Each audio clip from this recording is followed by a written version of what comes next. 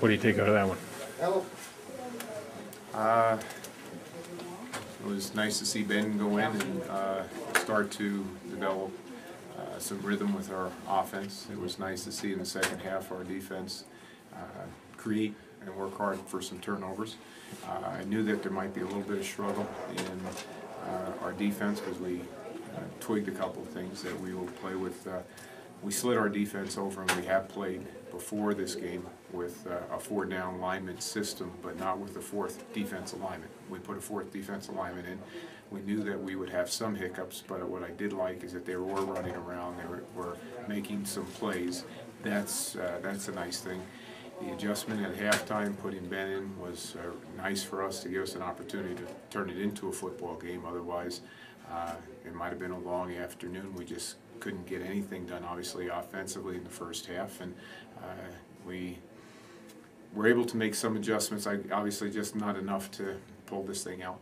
Who's your starting quarterback next week? We'll decide that probably 24, 48 hours from now. The fake punt. What did you must have seen something in the. Absolutely. We were going to run it again. It was there. It's just you have to go and execute it, and it's one of those things. Sometimes you win, sometimes you lose, and we actually turned it on in the second half, and we're going to go with another fake. That happens. We really needed something desperately in that first half to give us any kind of spark. So we would do almost anything to try to create one. Why did you lose tonight? They scored more points than we did. What did you do wrong tonight?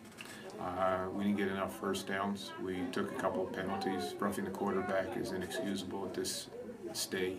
The roughing the quarterback kept the drive alive that allowed them to then go in for a touchdown in the first half. Little things, same things that have haunted us with the turnovers.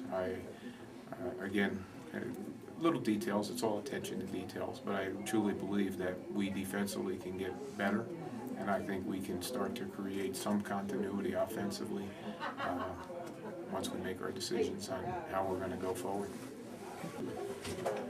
You look at the schedules, ours is a little bit different than theirs is. We have 4 games, some pretty good opponents, and we're going to be fighting tooth and nail to get our victories in this last stretch run now.